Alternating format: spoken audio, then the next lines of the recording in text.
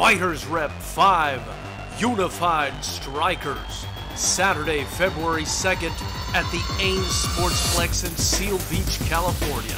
Tickets now on sale at fightersrep.com. All right, ladies and gentlemen of Knucklehead Nation, I'm here with UFC fighter Alex Perez out of Team Oyama. Alex, I've been wanting to sit down for you for a while, man. Thank you so much for your time, brother.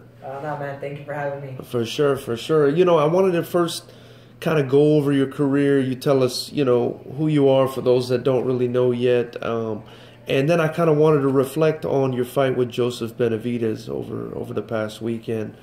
But first of all, kind of tell us, you know, who you are, how you got to the UFC. You know, you're 3-1 now, which kind of blows me away. You know, just tell us a little bit about your resume. My name's Alex Perez. I'm from Central California. You know, born in Hanford, raised in Livermore, California. Wrestled for them in high school. Wrestled for them at junior college. Started fighting when I was 18. I did 3 amateur fights, and by the time I was 19, I did my first pro fight. My first year, I think I did like 6 or 7 pro fights in about 8 months. You know, took off and started doing it. It's about momentum. And then, you know, I think I was about 7-2, 8-2, and then came down to Team Oyama to help Ian McCall for one of his training camps. And I was getting ready for one of my fights, and that's how I met Coach Oyama, Team Oyama, and everybody here. And then that was about 5 years ago, 5.5 years ago. And then ever since then, I was working back home. I saved up money for about a month, and then come back here, live at the gym for a while, and, you know, do that for about a year or two. You were living here in the gym. I was living at the gym, and then probably about another year. Oh, that was about a year that I did that for, and then I reconnected with one of my good friends, Brandon Rocha, and he used to live about 8 to 10 miles away from here. Yeah. I didn't have a car at the time, so I'd ride my bike from his house in the morning to the gym, train all day, stay at the gym, eat around here, and then ride my bike back. You know, did that for about a year, and finally got my car. And it was still coming back and forth, working at a freight company back in Fresno. It's called Valley Express. Worked from 5 a.m. to about 8 p.m. And then still find time to train. I would get fights in, and I'll get a fight, and then come back from training camp. And he finally moved to Huntington Beach, so I finally got a car and moved into Huntington Beach. Kind of slept on my couch for a couple of months, probably like 6-7 months, and then now we got the fight team and stuff. So then. Finally made the move down here. Committed after my second loss in a row. I won 10 in a row. Ended up winning the Tachi title.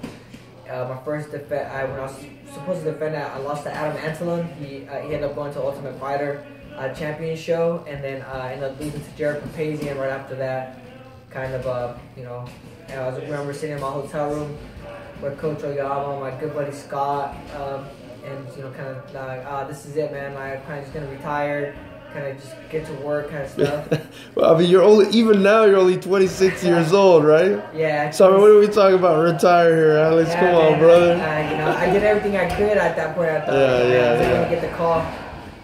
Coach Oyama kind of sent me down, like, man, I think you can you can make it to UFC. You can compete with the best guys in the world. I was like, all right. So he's like, hey, on Monday, I need you to move down here.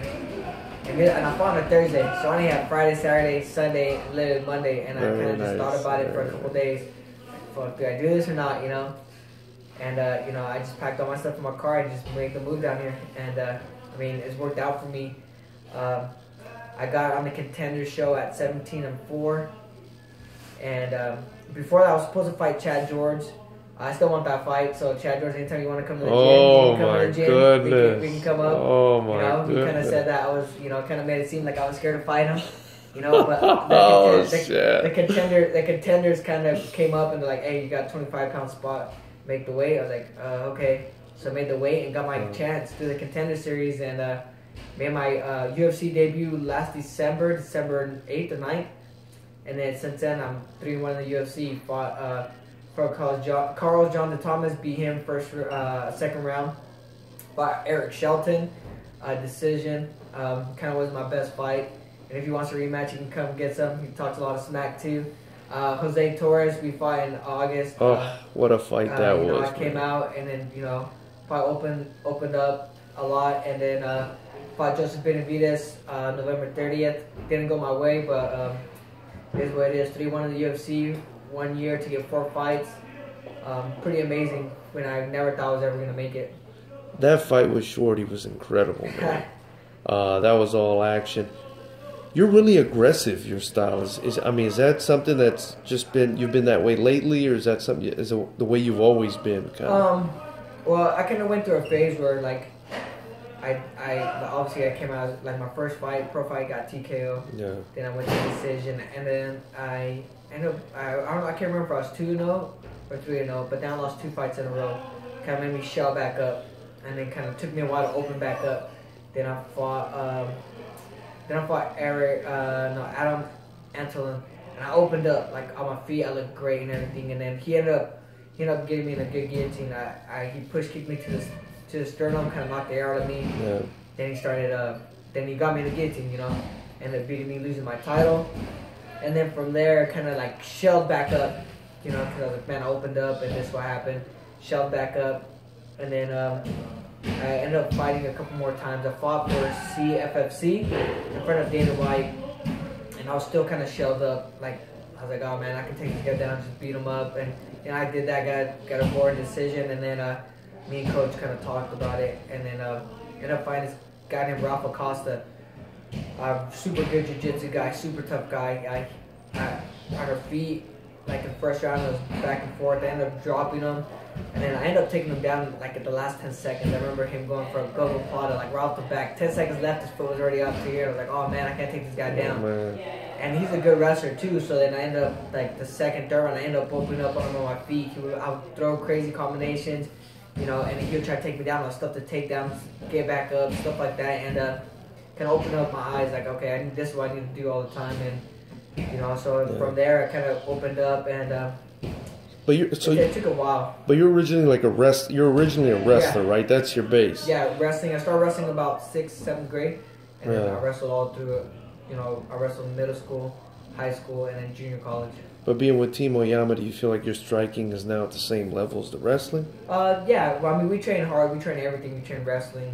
We train our jiu-jitsu. We train we're not just one-stop shop where we just go Muay Thai here, go to wrestle at another gym. Like, this is a one-stop shop. That's what makes us unique. We got everything in one house.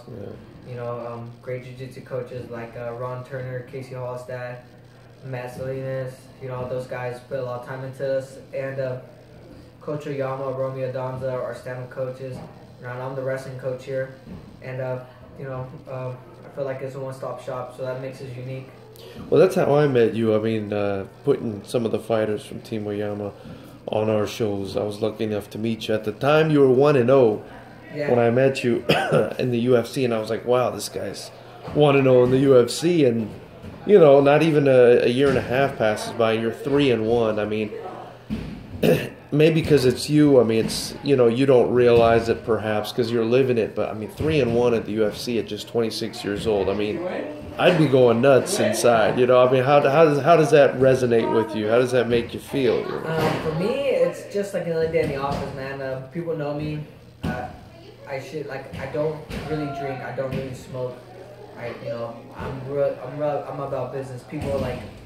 You don't really drink and smoke, or do you not drink and smoke? I don't really, I have an occasional drink, I'll occasionally smoke, like I'm not saying like I'm the perfect angel or whatever, But what are we drinking? What are we smoking? Anything, man.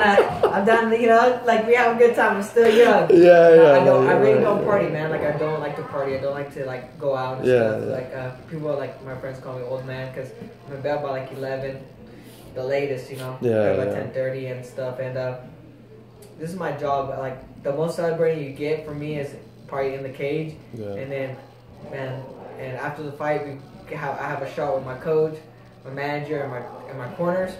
Very eat a nice. pizza. Very nice. And then usually I'm back in the gym by Monday. Even if I'm hurt, I usually come in the gym, try to help out, like watch some of the guys, help the guys with techniques, whatever I can help with. I try to be at the gym all the time. Well, what's the drink of choice? Man, I'm a whiskey kind of guy. Yeah, man, I really don't do good. I don't like beer. Like not beer. proper 12 though, No, right? not proper 12. I go like a Jameson. If we're getting too crazy, we depending on how crazy my corner gets, we'll go with some Johnny Walker Blue Label. I like it. I like it. Just depending how the budget is. Very nice. Yeah, Blue Label. That's pretty big money. Yeah. So let's reflect a little bit on the Joseph Benavidez fight, the last one that just happened. Kind of take me through it. What were your thoughts on the fight? What did you take away from it? I mean, for one, I took the fight on, people say short notice. I'm always in the gym, so it's really never short notice. The biggest thing for me is the weight cut and stuff like that. I'm a little bigger 25er, but like I'm perfecting athletes and doing an amazing job with my nutrition. And they want me down a diet and be like, if you follow this, you'll make weight. Easy, no problem. And I follow it to a T. They can tell me you cheat, So if my weight started coming up, like, what'd you cheat on? I'm like, oh, you can't lie to them. So like I did everything said, weight come up. I think the day before wins, I woke up at 133.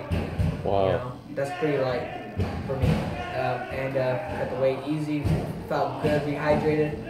The fight, I really don't honestly, no disrespect to Joseph and them. I feel like I'm the better guy. A lot of people, they said they couldn't see it or whatever, but and that one of the exchanges, when he kind of looked like he kind of ran me over, we ended up colliding heads, and that kind of put me out. And then from there, it just scrambles, blurs to me. I can't really. I watched the fight, but even if I think back to it, I was there obviously, but I wasn't there. I didn't see that Eve Levine stop the fight, and I let it keep going. And that's when I guess I tried to lift Joseph and got to a rear scramble. And I remember being in a front headlock, and then I remember being on the single leg and just remember getting hit once in the back of the head, and then just don't remember too much. And then watching the video again, like I said, I think the fight was pretty close. It was only in the first round, so I think the fight was pretty close. I don't think he was. It just depends on the refs scoring it. Yeah. He was landing more. I think he was landing a little bit more. I think I was losing the first round just because he was landing a little bit more, but I don't think I was getting blown out. I think I still had 2 more rounds to work. I probably could have opened up a little bit more in the second, third round, but stuff happens. Not the first time I lost. The last time I'm going to lose. Things up, I plan to change. Obviously, I got to work on my defense. I got to work on a lot of stuff like that. Always room to improve. 3-1, my man. You lost to a guy who's a 2-time title challenger, seasoned in the octagon. What's he, 34 years old at this point? And after the fight, he was calling for the winner of, I think it was Cejudo Dillashaw. He wanted to fight one of them. So 26 years old, you're knocking at the door basically of a title shot already. Now, another little wrinkle in the story is that division looks like it's going the way of the dinosaur. Am I right? From what I heard, there's so many rumors. Honestly, I don't know if it's going away or not going away. They've told me you're fine. You're going to be moving up to 35s, but then I look at the roster, there's still a lot of 25ers on there. I'm not sure if they can I'm not sure how the contracts work, everybody's contract is different, or, whatever it is. I let my managers handle all that, but I don't know if they can just kick the guys out, so I don't know what's going on. To me, it doesn't matter, 25s, 35s, it doesn't change my goal at hand. That's to obviously be the best in the world, and 25s, 35s, it doesn't matter. Gotcha. I'm going to eventually get there. Gotcha. I saw the highlights as well, and I love to read the comments section, on YouTube and stuff. It's always a trip to me. And a lot of people were saying, excuse me, that you were getting hit in the back of the head. And to me, it looked like you were getting hit in the back of the head quite a bit in that fight. Do you think that had any kind of effect on you? I think it did either the headbutt or that did, because right now I'm going through the concussion protocol. I've had at first I was upset. I ran out of the cage. I show respect to John and the team. Ran out of the cage, went in the back. I got my hand checked out. My hand was kind of swollen, and then kind of went back, hung out with my team, and I was eating, and then all of a sudden, I'm watching TV, still started getting blurry. So my head started pounding really hard. So then I ended up going back to the UFC office because we're staying at the Palm, so the venues are all together. So I go back in there, and they end up taking me to go get a CT scan on my head. Everything came out negative, but then even a few days, I've let a few days pass, and I started trying to run. I ran for like about 15 minutes, and I was shadow boxed for a little bit, and then I was coaching, and my head started pounding, you know. Yeah. And so I like that whole night I had to leave early because my head was pounding, and then I usually teach a 6 a.m. class here on Tuesdays. I gave it to somebody else. Woke up the next morning, my head pounding, and I'm going back to the doctor. So right now I'm in the concussion protocol. Gotcha. You know, my biggest thing is for me, like, the loss doesn't really matter. It's more of the ref stuff. Like, I feel like every commission tries to find all the fighters for different things. Yeah. And I get they're doing their job. That, like, the commission there at hand that's doing the stuff is just doing their job. What the guidelines tell them to do. And I understand that. But for me, it's like, this guy, I could have been seriously hurt. And I feel like there's no punishment for him. I seen him reffing this last weekend in Irvine. I seen him reffing this last weekend in Canada. But, like, he put me in danger. I could have been seriously hurt. Getting punched in the back of the head and stuff like that. And I know it's a dangerous sport, so I'm not blaming it on him. But he stopped the fight. At least if you're gonna stop it there. Don't stop it and let it continue. Right. You know, like, and then he let another girl get kneed in the face. You know, when she was a down opponent. For me, like, there's no consequences for the ref when they mess up. I feel like suspend them, fine them, something. Like, you guys like to fine us and like to take our money, which is great. Like, you guys are doing your job. But then what about, there's no consequences for guys like that? Like, to me, I don't like to get people in trouble.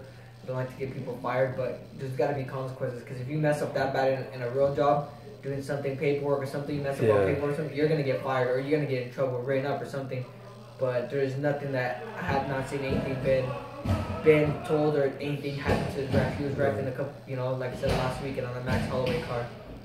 Yeah, well, that was an interesting fight as well. But before we get to that, what's next for you? I mean, would you want to run that back? Are you going to go up to 135? What's going to happen to you next? To me, it just depends, man. Whatever the UFC wants. Yeah. I have not turned down a fight yet in the UFC. I've said yes to every fight. They've offered me plenty of fights, and I've said yes. You know, like, if I'm heavy or not, like heavier than I'm supposed to be, I've said yes. I know it's gonna be a hard wake up, but I would make the weight. I would get down to, you know, I would die trying to make the weight. Are you more comfortable at 125 or 130? It doesn't matter to me, honestly. I feel great. I mean, people are like, oh, like, you cut a lot of weight for 25s, but it's like, look at my performances at 25s. They haven't been like, I mean, even against Eric Shelton, I didn't feel my best. Yeah. But I still went out there and dominated. Shory Torres, I felt great. Man. They kind of are good. Against Benavidez, I mean, I didn't look I was sluggish or anything. I mean, I was a little hesitant, I feel like, just because he kept leaning in with his head. But, I mean, it wasn't like I was sluggish. Like, I was out there, like, you know, I wasn't able to move or anything. That's a massive hit. I mean, you got to watch out with. He's got a pretty big hit. Yeah, man, he has a hard head, too. But to me, it doesn't matter what weight, what division. I'm going to say, like I tell people all the time, I don't get paid to sit on the couch. I get paid to fight. I'm a fighter. This is how I make my living. And I'm willing to fight 25s, 35s. It doesn't matter to me. Well, I mean, I'd love to see the fight again, you know, see what happens. I think you're both great fighters. I think anybody would want to watch that fight again. Maybe it happens at 135. I guess we'll see. What did you think of that Ortega-Holloway fight? I kind of want, before we go here, I think I wanted to get your thoughts on that. I like Ortega a lot. Like, when I first did my Fresno fight, I actually got to hang out with him because they had me do the media stuff because I'm from the Central Valley. Yeah. So and I was asking him questions. You know, I mean, he's in the limelight. He was in the main event. You know, he's a cool guy. I really wanted him to win. I just feel like that night, obviously, I think Israel was better that night. I think Max was better that night. Or I think Ortega I feel like he forgot where he was. Like, he's a jiu-jitsu guy. I think he tries down him too much. As a man, attempt a shot, pull guard, something like that. Clinch him up, pull guard. He took him down that one time, but I mean, I feel like Max is great. I feel Ortega's great. I mean, he's only gonna make Ortega better. And he seems like he's a humble guy. I mean, from what I've talked to him personally, like, super chill, super guy. He's a humble guy there. I feel like he's gonna like kind of bring him back to work harder. I mean, he's a tough kid, tough guy. You know, it's just it's gonna be. I mean, sucks to lose, but I think the loss will be good. It's always good for everybody. Eventually, everybody loses. There's no one undefeated in the sport. Yeah. The only person right now is Ben Askren. Right. But right. I mean, the level of guys that you see fight from some guys in 1FC to Bellator to UFC. It's a little bit different, you know? Yeah. So, like, he's undefeated still, and we'll see what happens when he comes to UFC. If he remains undefeated, he'll be the first guy I know. Him and Khabib, the only two guys actually. Khabib's fought some of the best. Well, John Jones too, right? John Jones technically he has a loss, but he should be undefeated. He has technically 2 losses, no contest, whatever it is. I'm like, man, but I mean, those are a handful of guys. Everybody falls eventually, you know. Yeah, I thought that game plan was a little funky with Ortega too. You know, standing there with a Muay Thai guy when you're more of a jiu-jitsu guy, trying to outbox him, being the shorter guy, you know. But Alex, man, thank you so much. This was great. It was great getting your thoughts on this. Man. First of all, I want to thank Fighters Rep for always having our back, always putting our guys on the card, and always always being a great show to work with. We started working together the first show, and we had a couple guys in the shows, and you guys are doing great things for the MMA community in general. I like to thank CNEXS Wear. Those guys always help out the team, help me out with my shirts and stuff like that. Great company. If you guys haven't checked them out, check them out. I want to thank some of my sponsors and Miss Mary Jane CBD. They're helping me with my recovery right now with my head injury. CBD is helping me recover to get back into where I need to be, into the gym. I want to thank Perfecting Athletes, the best nutrition company that I've ever worked with. The only one I've ever worked with, but the best one. They go above and beyond for me. I want to thank my good friend Fashion. He's a rapper. He's coming up. I met him a few months back. He's a grinder, and just to everybody from Team Oyama, everybody from the local MMA, man. If you guys haven't checked out Fighters Rep, you guys can go check out their show. Check out their Muay Thai show. Thank you, man. February Thank 2nd, you. but check out their MMA shows. If you guys haven't checked them out, check them out. Great promotion. Much love. Appreciate it, Alex, man. We'll be catching up with you soon, brother.